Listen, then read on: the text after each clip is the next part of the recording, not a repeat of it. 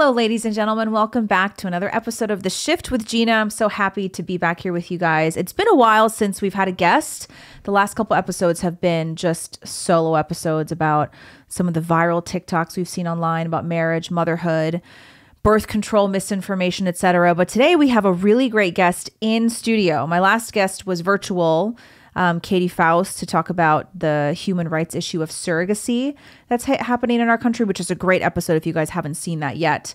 But today we have a really, really great guest in studio. But before I introduce her, I do want to tell you guys about our sponsor today. Charlie Skincare has been one of my favorite sponsors, probably my number one favorite sponsor these days, because this is what I sound. You hear? I love that sound. The Italian glass. One of the things I love about Charlize is that she puts all of her products in Italian glass, which is really important to avoid endocrine disruptors that come from the plastic that a lot of our skincare products are in. And one of the things that is great is she takes so much care in the quality of ingredients that are in her products.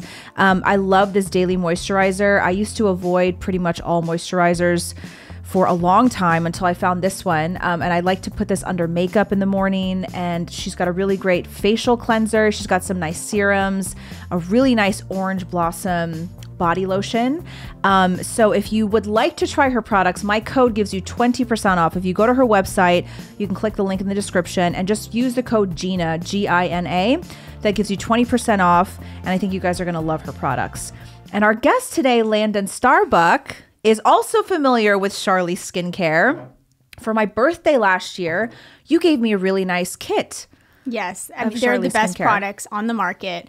And I love that they're USA made by patriots who are very like health conscious. Like these people, if you know anything about their history, like care very deeply about people's health and how the ramifications of, you know, causing cancer and endocrine disruptors and all these other issues, that they went and made these products that you can literally feel the difference on your skin. I used to break out and everything had to be kind of piecemeal. Like I can use this face wash from this company, this thing. Right. I literally just use their entire line because it's so clean. It feels so great. I do not break out.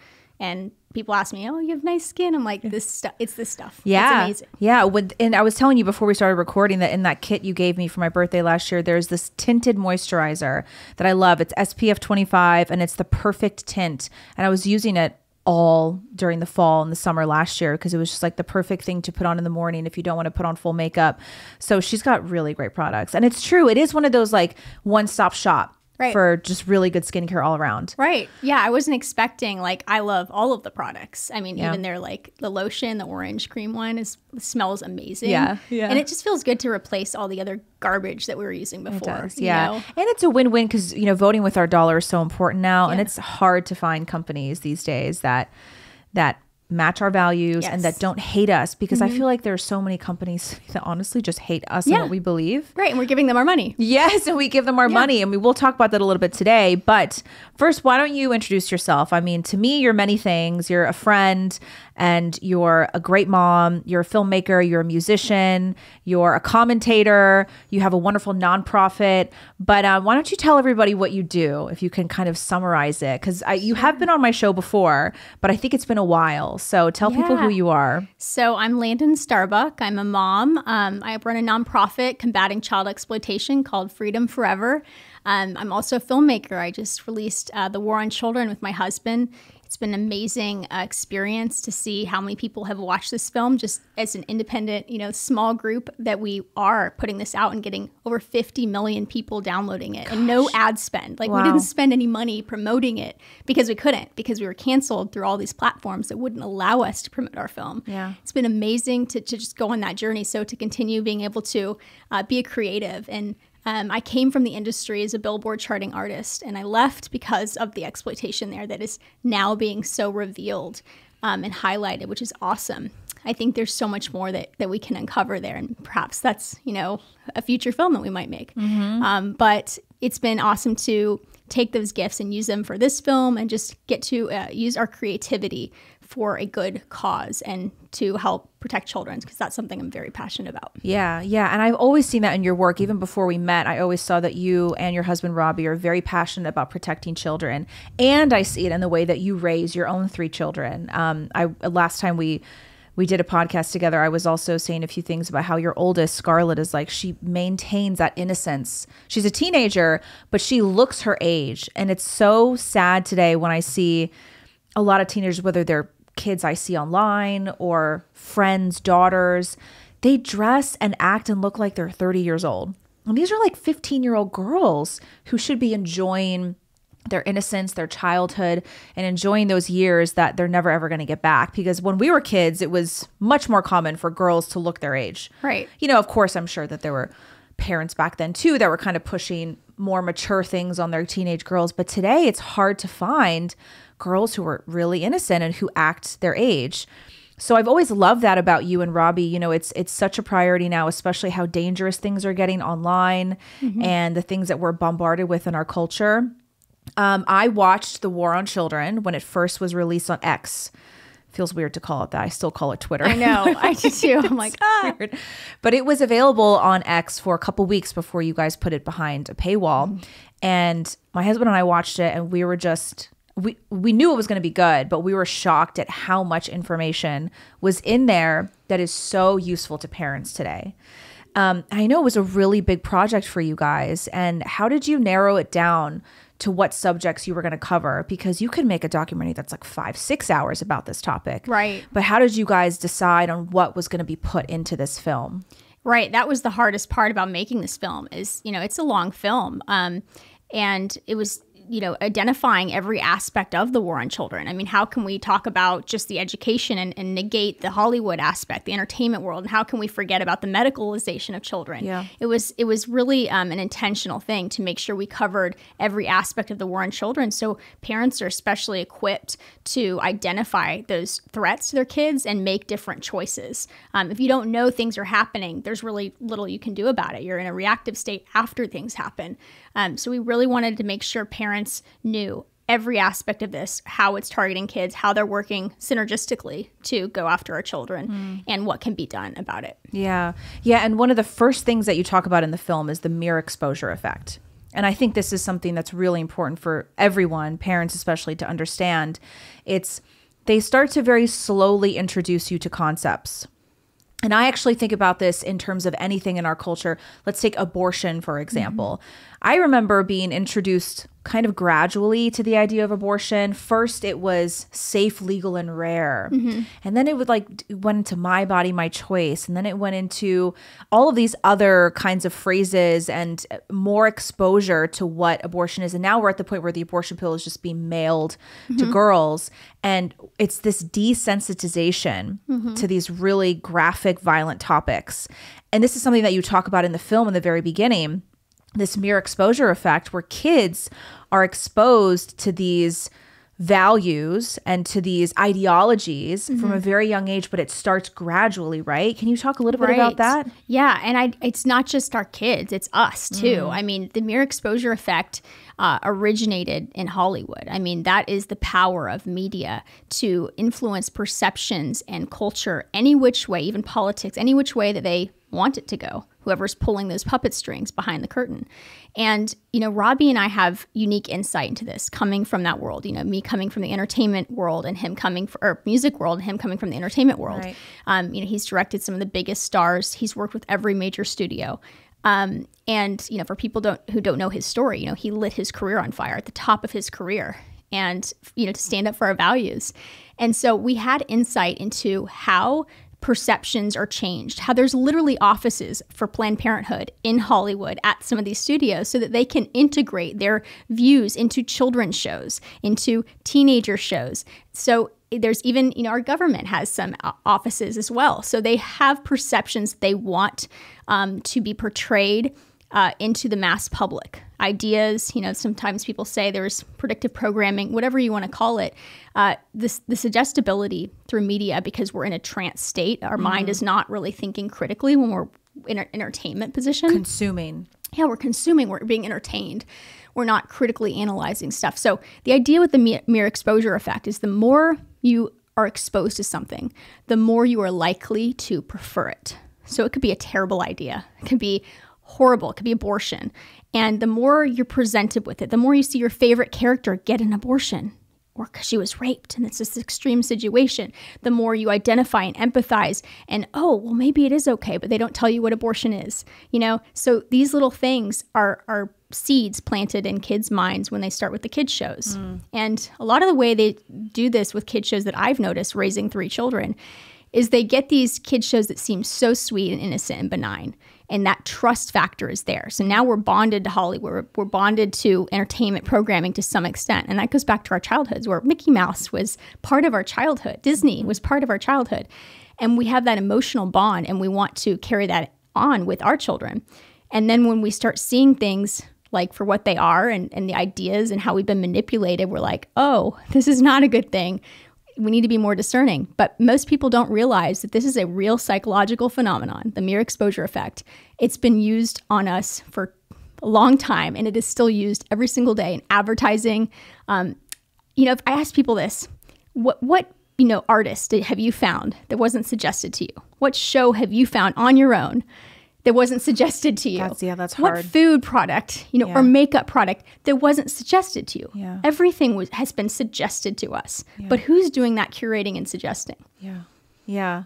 Wow. And then I think about a lot of the recent Disney shows or movies where the main character has a gay storyline or a gay romance interest or whatever it is.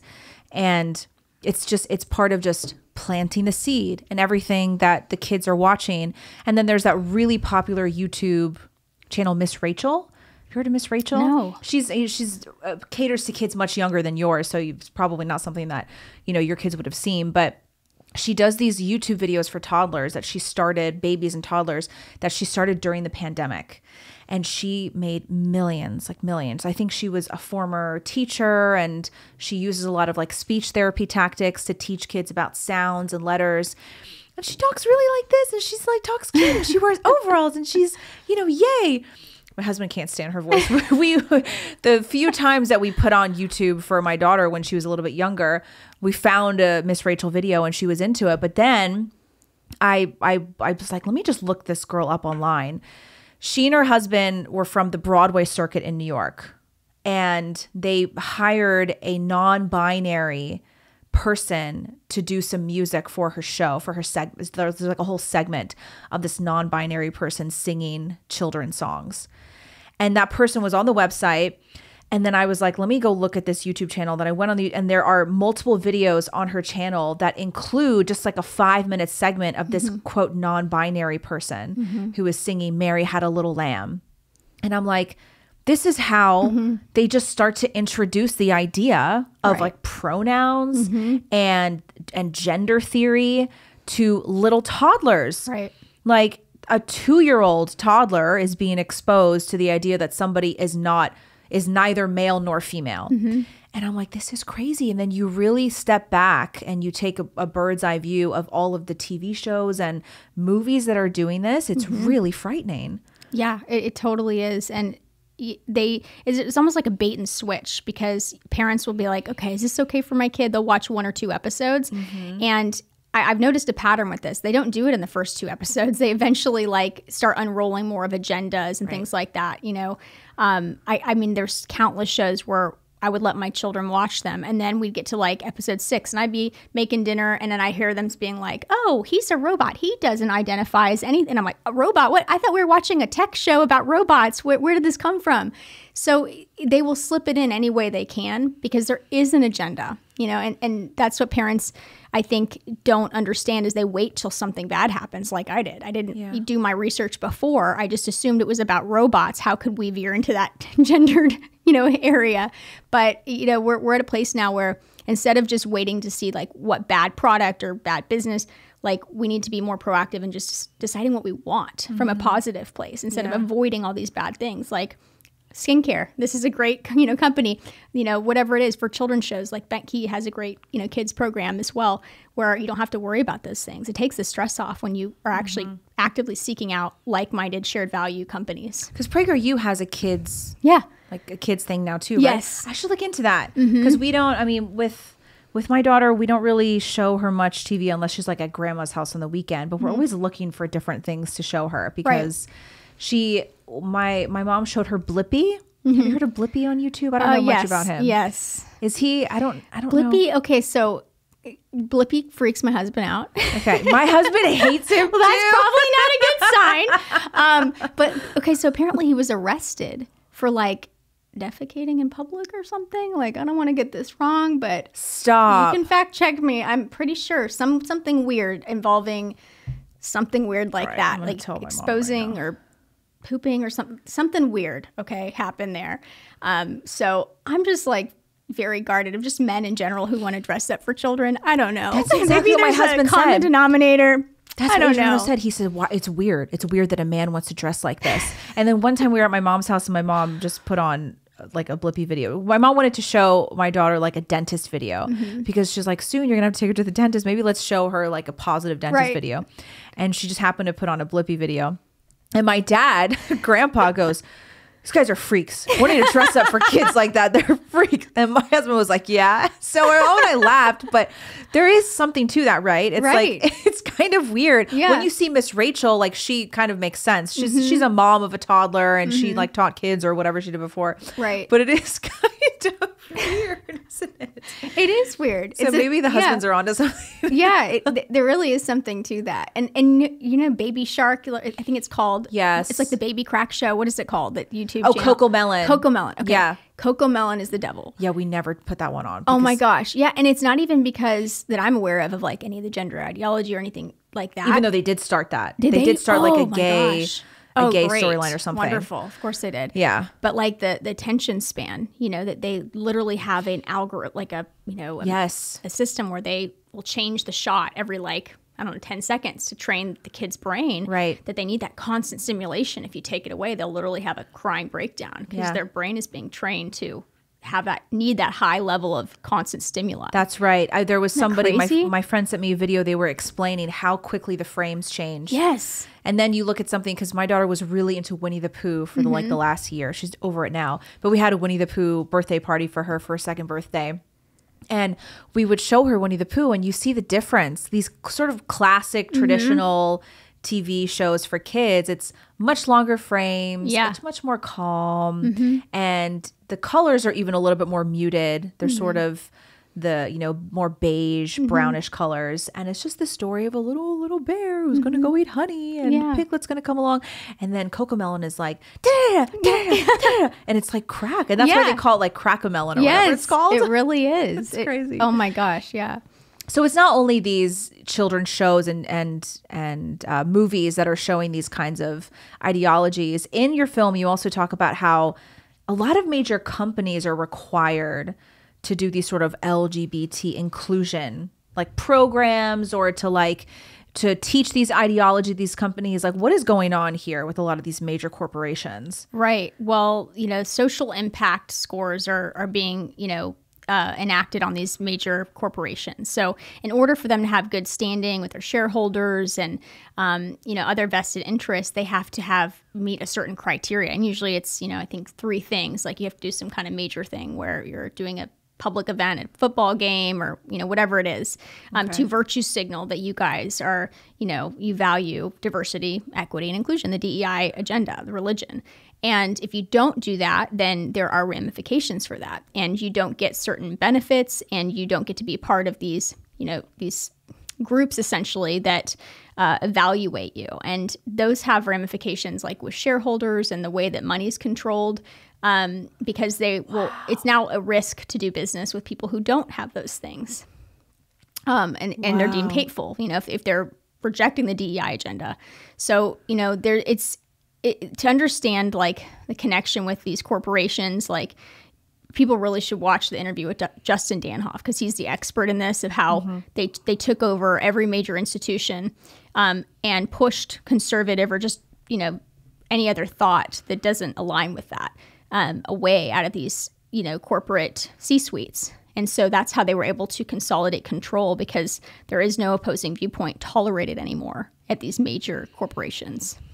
Because there's been this question that's tossed around a lot online lately when you see companies like Target or even, I think, Oreo, like the Oreo brand had some sort of message about LGBT a year or two ago.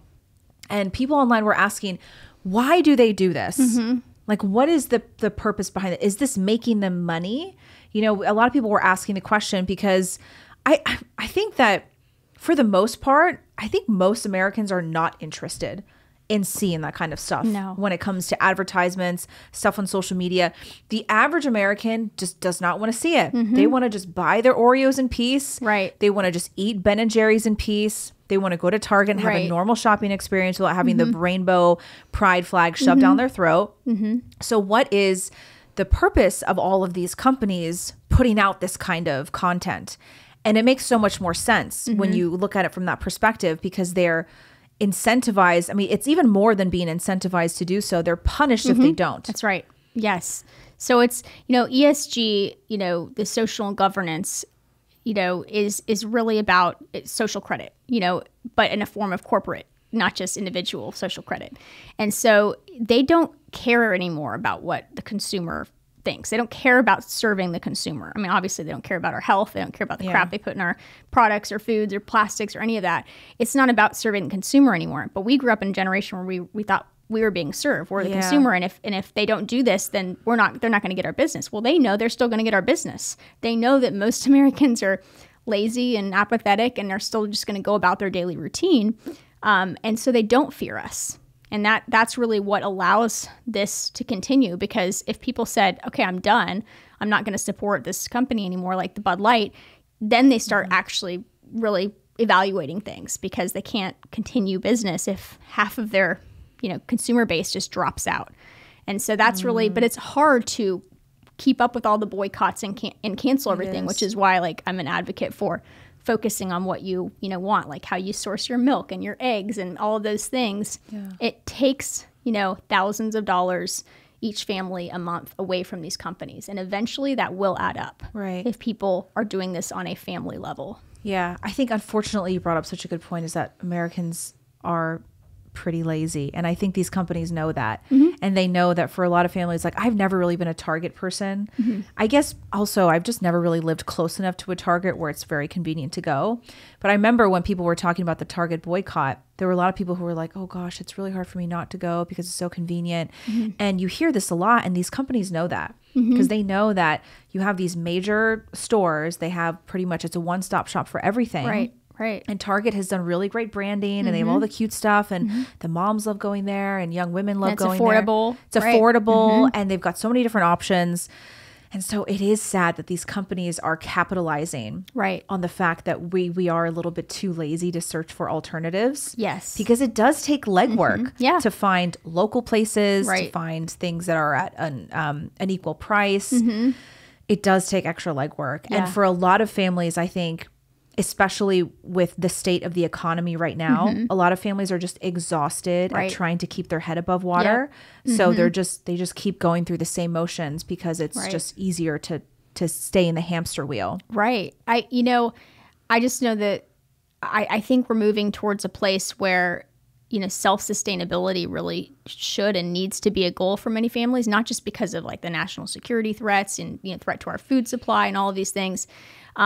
But I think it's really empowering for people to learn how to grow their own food or to, support their local farmer, because we're going to get to a place where farmers are not going to be able to continue doing business. They're clamping down on farmers. We really have to think long game here, not just okay, what's easy for me? It's so much easier to just go to Walmart and get all these things and it's cheap. But what do we really need? We really need to examine consumerism and what do we need for our family to be healthy and happy and survive.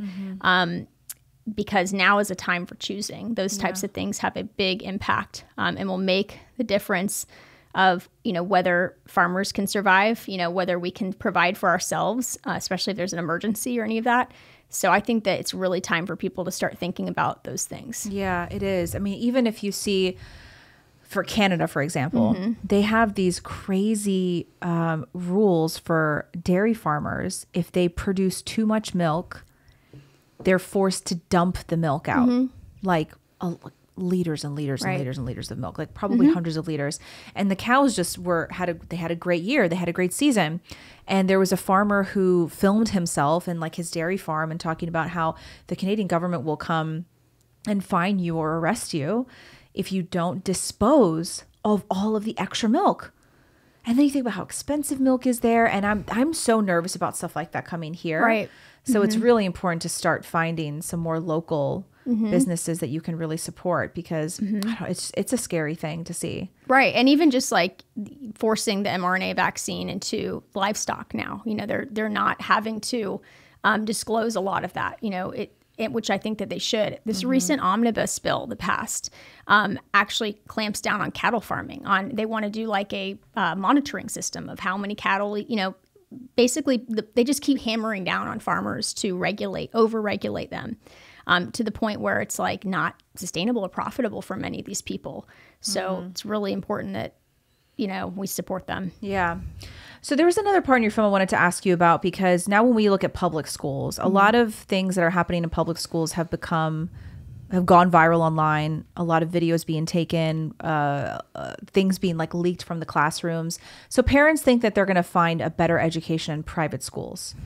But one thing that you guys talked about a lot was the private schools many of them are inundated just as much with these ideologies as any other public schools, because a lot of the teachers that were trained in DEI and critical race theory, they're going to teach at the private schools. Right. So how can parents, I know a lot of the conservatives will say homeschool your kids, which is a great option for a lot of parents.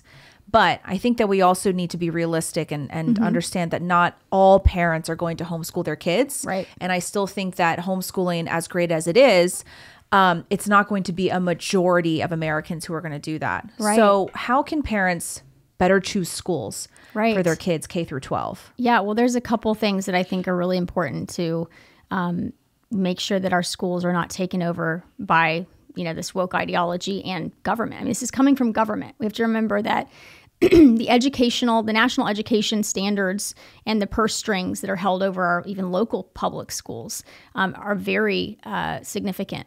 And I really believe that the future of schooling, that's why I support school choice, is moving away from government mandated education. I mean, if there are tax dollars, then we should get them to decide what's best for our individual child. Some kids have special needs. Some kids would benefit at a Montessori. Some kids would benefit at a tech school. I really think that the parents deserve that power back, and no strings attached school choice. So government's not telling you what school your kid can go to, or you have to do these certain things to go there. I think that's really important for parents to get behind. We're seeing a lot of those school choice bills, because that's going to empower parents to have the choice to even send their kids to an alternative private school. Because if you're in a situation where you can't afford private school and you're forced to be in a failing public school with woke ideology, it doesn't even matter the questions you ask them. You're going to be stuck. And if you can't homeschool, what are your options? So that's kind of getting into a deeper root level of how we, get out of this in long term. But short term, the questions, if you're, privileged enough to be able to interview a bunch of different private schools, or ask them, do you guys have a DEI office? Do you have, what is your view of gender ideology? What do you teach on that? What is the school's, standpoint on that? Do you allow biological boys in the girls' bathrooms? Do you teach sex ed? Are parents informed if their children are going to be exposed to any literature containing pornographic or sexual content? Basically think of every problem or every worry that's actually happening, and ask a question directly about that thing. Right. And this is the thing. They are very trained and educated on how to give you a very nice word salad back and say, well, we're very committed to tolerance and everybody committed. That's always their phrase. It's like this, political speak, right? And most parents will go, okay, well, that made me feel better, and turn and walk away. But we really have to ask the more specific question. It's a yes or no question. Do you allow biological boys in the girls' bathroom? Like, it's a yes or no question. It's not a, well, it depends on how they identify, or, well, we haven't had that situation. We'd have to think about it. No, if you have to think about it, then it's clear that it's not going to be a good environment.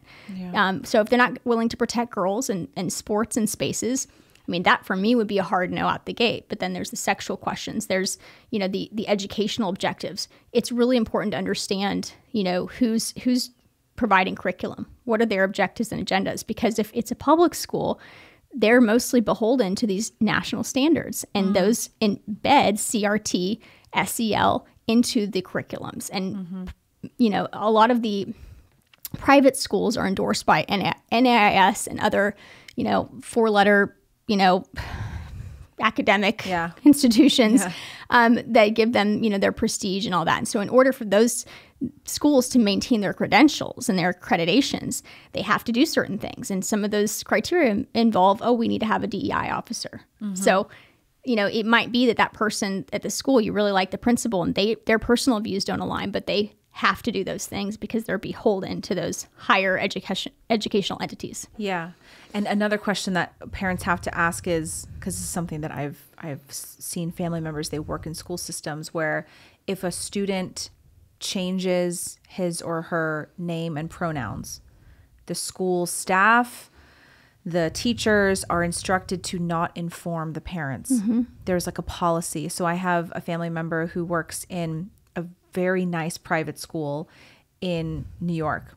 And they tell me how when a student changes their name and gender, the principal sends out an email to every teacher that has that student in class, sends an email to the head of IT to change everything in the system, and says, so-and-so now goes by Alice, and the pronouns are now whatever the new pronouns are. Please refer to this student with this new name and pronouns. But if you speak to the student's parents, please continue to use the previous name and pronouns. So they are intentionally hiding the fact that a lot of these students at school are now being involved in these different ideologies, literally changing their name and changing their pronouns. And they're hiding it from the parents. So we have to start asking these questions before you send your kids there, because they have to answer, like, what's your policy? If a student, let's say if my child changes his name and pronouns, like, what's your policy on that? Is that something that you and the staff are going to hide from me, or are you going to let me know? And then one of the things that, like I said earlier, conservatives are so into homeschooling now, which is fantastic. But I think one of the mistakes is that so many people on the right are like just throwing the towel in. They're like, whatever, public schools are over. Just take your kids out of public schools. It's done. It's over.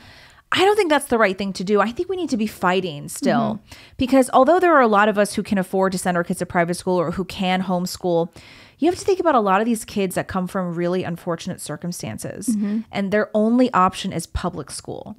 Do we really want all of those kids to suffer through whatever is happening in the system right now? I think that we need more parents who are still fighting to change the public school system, to change what's going on in these school boards. Even like how Matt Walsh, his kids are all homeschooled. And was it last year he went to like school board meetings and he was expressing his concern and his disappointment at how these schools are being run, and people were criticizing him, and they're like, why are you there? Your kids are homeschooled. He's like, my tax dollars are going here. That's right. And because I care about other people's kids. Because you think about kids that are just born into these horrible circumstances. Maybe a parent passes away or abandons them, and they have one single working parent who has to work 3 jobs, and they have nobody. And so they have to go to public school. What about those kids? If no one's going to care for them, I think we need to think more about how it's our responsibility to care for these kids in our community. And I think we have to fight harder for our public school systems. Yeah, absolutely. I think that where people can still fight, I mean, they should. I mean, these are the kids in our community. We have to fight. And where we don't have school choice passed, that is the nature. We still have these government-run schools. And so those battles are definitely worth having. But, I do feel very strongly about the school choice thing, because there's mothers that we know we've spoken to and in our research with school choice to understand, the benefits and the risks and all that. And there's women living, single moms, or just in living in poverty, and their kid is trapped in a failing public school, and they're not going to change things. And no matter what advocating the mom does, that kid is stuck, in a crappy thing just because of their zip code and because, affordability. And so the school choice really empowers the parent, and that's how it should be. Like, why are we even questioning the government getting to decide what's best for our children? We don't co-parent with the government. They shouldn't get to decide what's best for your child or what's best for my child. So if there was more choices, there'd be more competition. And those schools, failing schools that had woke ideology that was not popular or wanted by parents, would not survive.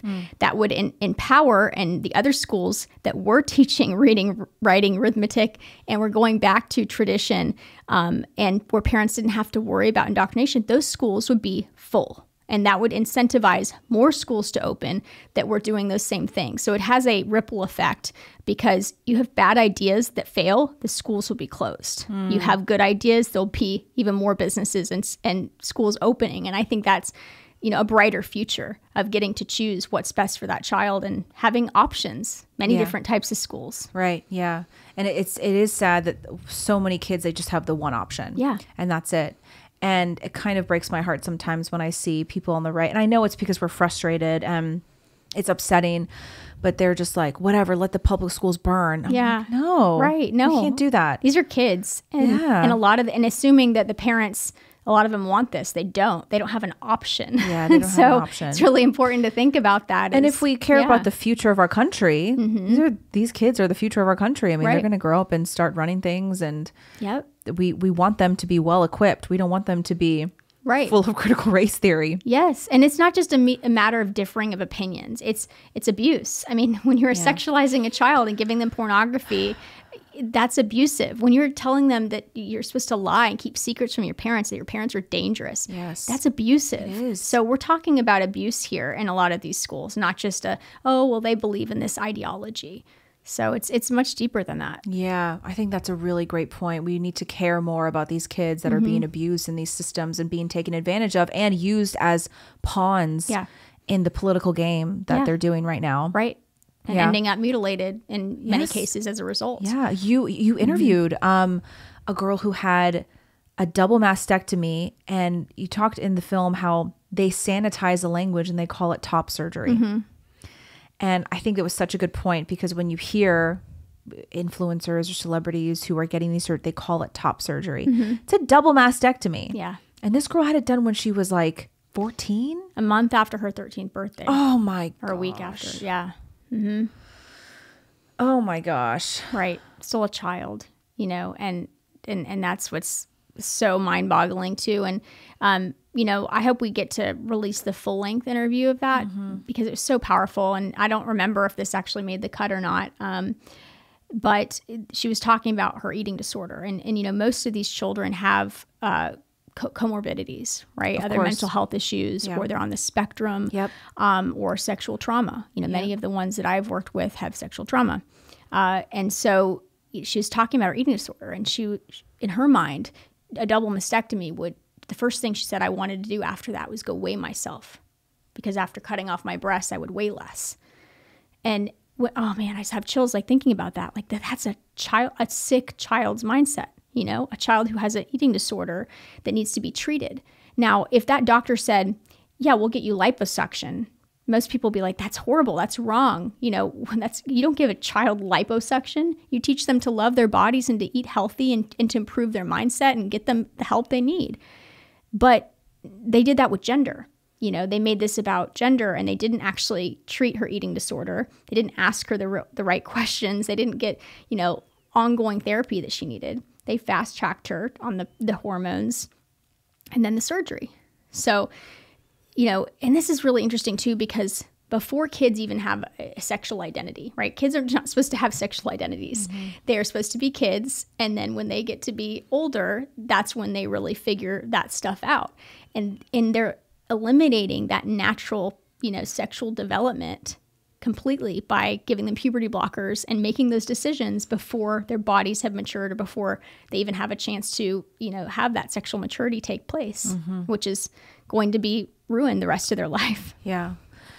Very, very unfortunate that I think in the future we're going to see a lot of these kids grow up, and there's going to be a lot of really terrible consequences. Abigail Schreier's talked about this, predicting that there's going to be a high rate of lawsuits against doctors and parents. And even worse than that, a lot more mental health issues and suicidal ideations. And God forbid, a lot of these kids act out on it when they're adults later, because you hear about the experiment of John Money and those two twin boys, and then they both ended up dying early in their adulthood. So it's, and that's why we need to care more, because we're talking about the future of our culture here. And other countries are laughing at us. Right. They're laughing at us, like China and Russia. They're laughing. They think this is funny that we're aiding in the destruction of our own society, right, by putting kids through this when they're so young. And then the left has the audacity to say that it's all a conspiracy theory and there are no kids getting top surgery. There are no minors getting top surgery. I can probably think of at least 7 or 8 stories that I've heard recently. Yeah. Just of people, of teenagers themselves coming forward and being like, yeah, I had top surgery when I was 15. Right. It's like, oh my gosh. Right. I remember, I don't know, again, I can't remember my own film. There was a lot we had in there. so many edits and so many hours.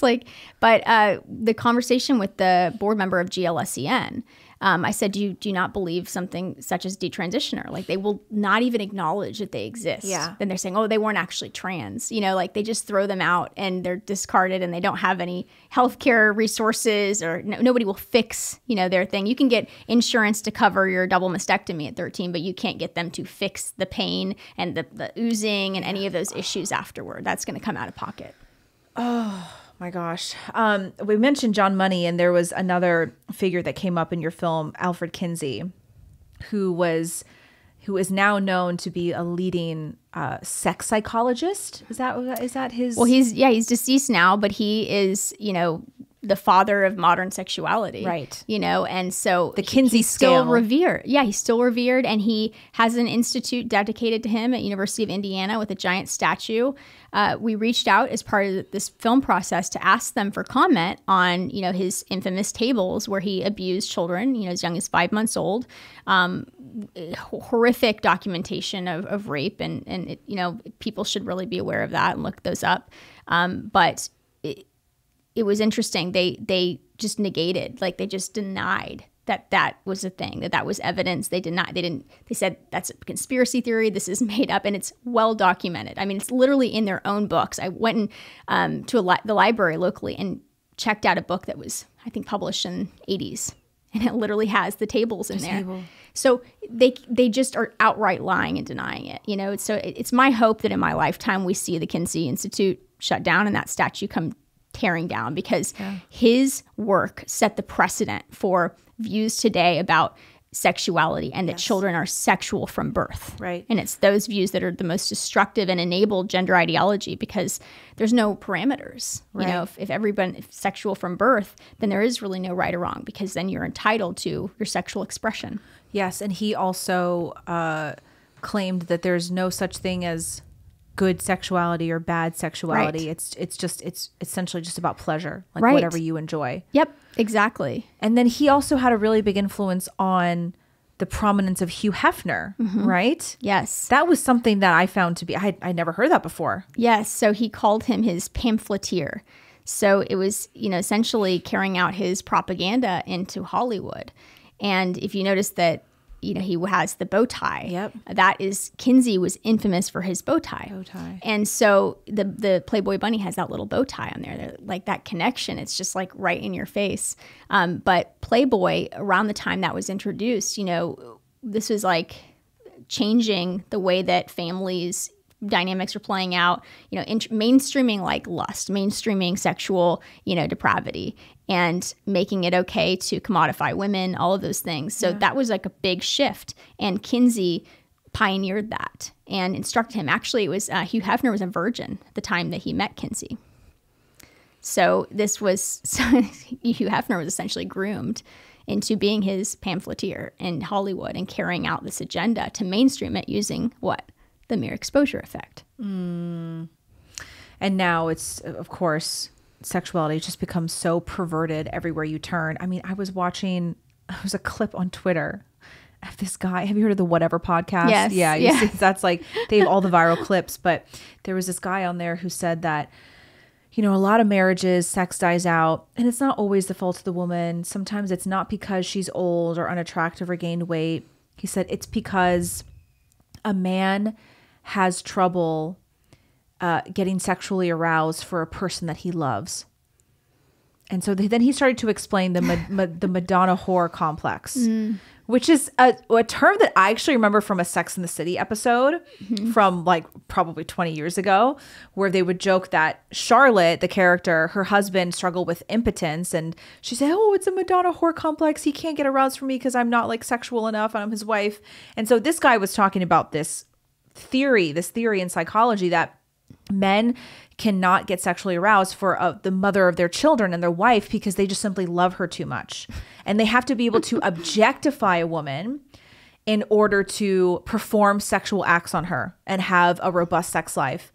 And I'm like, this is so perverse. What we like, and a lot of people in the comments were like, yeah, that's right. Yeah, this theory, this isn't about, porn brain. This is about how men have always been. And I'm like, we have gone so far down this hole of what sexuality is. And what we're going to see, what we're already seeing, is a future generation of people who cannot approach marriage and intimacy in a healthy way because they have been so riddled with all of these theories and sex psychology and just the perversion of sex that's happening in our culture. And it starts from such a young age now. Right. I feel so bad, especially for young women. I was talking to one young woman in college age, and she's like, I just want to find a guy that doesn't want to choke me, spit on me, come on me, just to have a normal sexual relationship, it doesn't want weird stuff like that. Oh my gosh.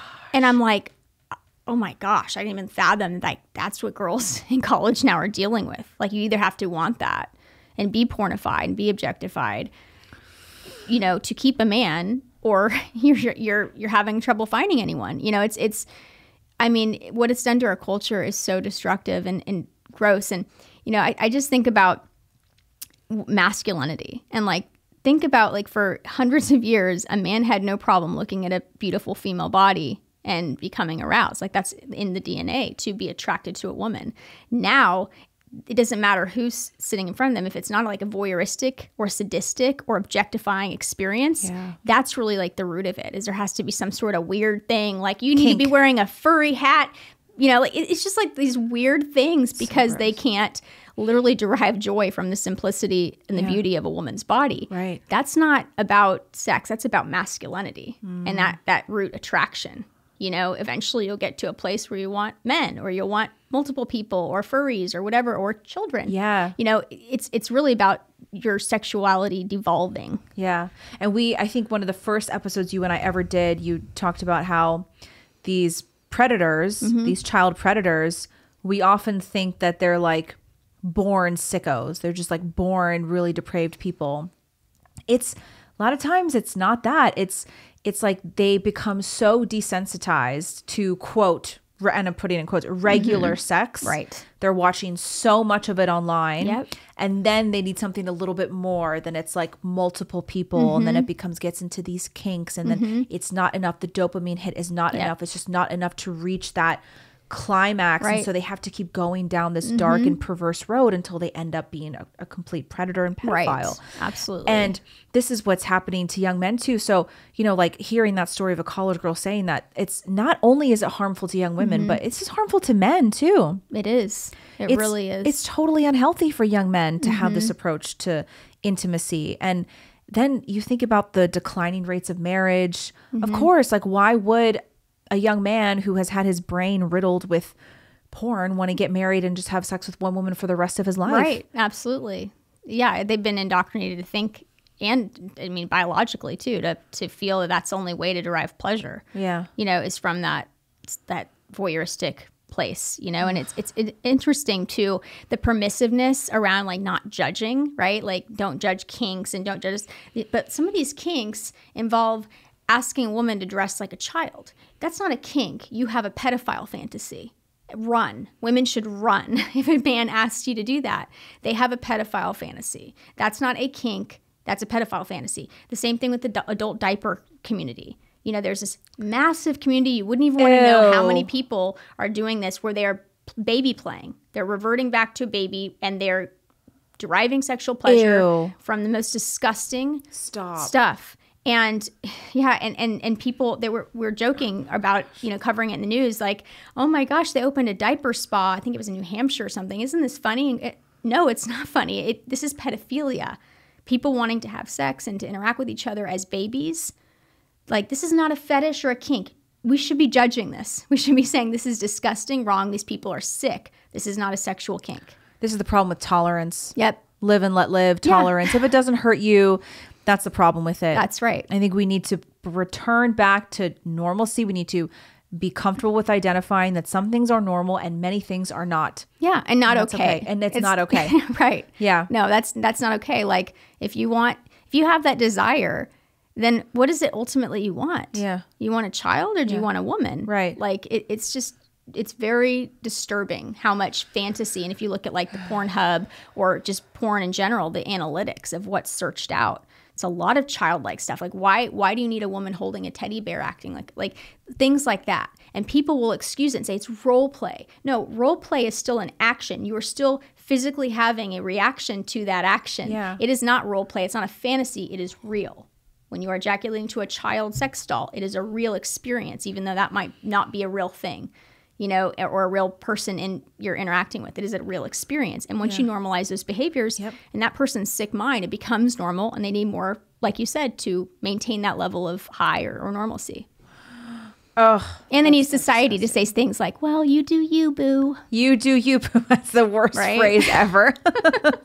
It really is. Yeah, it's the problem of tolerance. And I think that we need to be, it sounds harsh, but I think we need to be much more intolerant these days, because a little bit of intolerance would have gone a long way 10 years ago, 10, 15 years ago. And I think would have stopped a lot of what we're seeing today. Oh my gosh. Because I don't think people understand the ripple effects. When it affects the individual, a young man or a young woman, then that's going to affect the way that they get married or don't get married one day. It's going to affect their family. It's going to affect the family structure of our society. And that's the bedrock of any thriving society. And it's all by design. Right. It's all intentional. Right. To hide our values too. Because like anytime we rear our head with our values and say that's wrong, most people are still scared, you know, of that blowback of like, oh, well, you're a Christian or you're anti this and you're intolerant because you have your own views, but yet they're allowed to have their extreme radical views, and you're not allowed to have an opinion or say anything back. It's wild. Because Rolling Stone just did a hit piece on you too, right? Yes. Yeah. So Rolling Stone's just been known for their hit pieces. They did a hit piece on Evie Magazine. They're just going after anyone who's remotely on the right these days. But what did they say about you in the film? They went after the film. I mean, it's interesting because they didn't say anything about the film. Like, it was unassailable factually, the stories, the people, like they couldn't actually attack the film. So they had to get into these like ticky-tacky ways of how, you know, our team outreach to the people, and, you know, the film name changing, things like that, which, you know, if you're in the industry, you understand like this is industry standard. Names change, projects change, directors change, you know, and that was the case. This was no different. But they were saying that it was misleading and they didn't feel safe and, you know, all these things. And it's just interesting. And I told Robbie we should release the full length of the drag interview, because we were nothing but respectful in all of our interactions, from our team making outreach to, you know, the experience. In fact, one of the moms who is raising a gender nonconforming child, or she actually, when she left the interview, said these were the most amazing questions. I felt so comfortable. You know, thank you for walking me into my car. Like, you know, this was such an amazing experience. Thank you. And then right after she found out who we were, was like, take my name off this. I don't want to be a part of it. Like, freaked out on our poor assistant, who was just like, she's so sweet, and she was handling this and just cussing her out and telling her, you know, I'm going to lawyer up, like all these things. I'm like, wow, that was a very different, you know, reaction, simply because you're apparently not allowed to have conservative views and be an interviewer. Right. You're only allowed to do it if you are LGBTQ or on their side, you know, and that's not how art, film, documentaries work. No. You know, we can have a seat at the table too. Yeah. And it was not about our views. It was about objective reality, facts, and the people's stories. Yeah, you guys got a lot of really good interviews in there. Some of them I was shocked they even agreed to it. But it's great that they did, because it shows a lot of different sides. Right. And it was an opportunity for them. It wasn't a gotcha. It was literally like, hey, here's your opportunity. I went into that thinking the drag queen was going to be like, yeah, no, I'm not okay with that. Right. And then we can have some sort of understanding. But he just buckled down and was like, nope. And didn't want to see any other videos. And like, we have countless videos of children being subjected to these sexually explicit shows. Why is it so hard to denounce that? Yeah. We could move on from now. And like, even just say that. Even if you don't, if you are so comfortable with it, if that person is comfortable with it, then why Why don't they want it played? That's right. Why don't they want to discuss it? Because yes. for me, for something that I believe in, for example, I have no problem discussing being anti-abortion. Right. I got no problem discussing it. That's right. I'm not going to run away from an interview with someone who is pro-abortion or quote pro-choice just because we disagree on something. Right. So if you are truly comfortable with it, I don't understand why you can't just sit and have a conversation about it. That's right. Because you guys were being respectful. Absolutely. Like nobody attacked him or anyone in this whole process and said names or anything like that. Like that's just not how we operate. I mean, it's pretty clear if you watch the film, it was very respectful. And these are just normal questions. Like there's no like accusatory. It was just, do you support this? Is this okay? Yeah. You know, I mean, these are basic questions that they can't answer without crying victim. Yeah. Yeah. I mean, just the simple question of, do you agree with this? Is this okay in your eyes? They can't even answer that. No. Because they know deep down it's not okay. I know. And I could feel that. Like he had a visceral reaction like, oh, great. You know? Right. But he just couldn't. And it could have been over really quick. Like, hey, yeah, I'm a drag performer. I do drag for adults. I'm not okay with this. Yeah.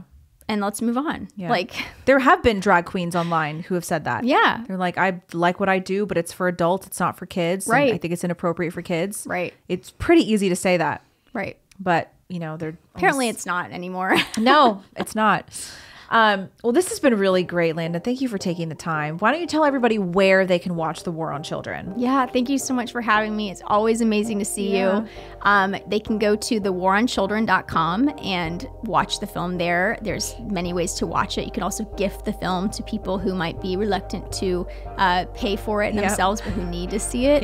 And then also, I wanted to mention, you know, my nonprofit, Freedom Forever, I wrote a parenting revolution manual, and it is free. So when you subscribe at freedomforever.us, you have a parenting revolution manual sent to you. And that is really like the answer to what do we do after you watch The War on Children and it's overwhelming and you don't know where to start.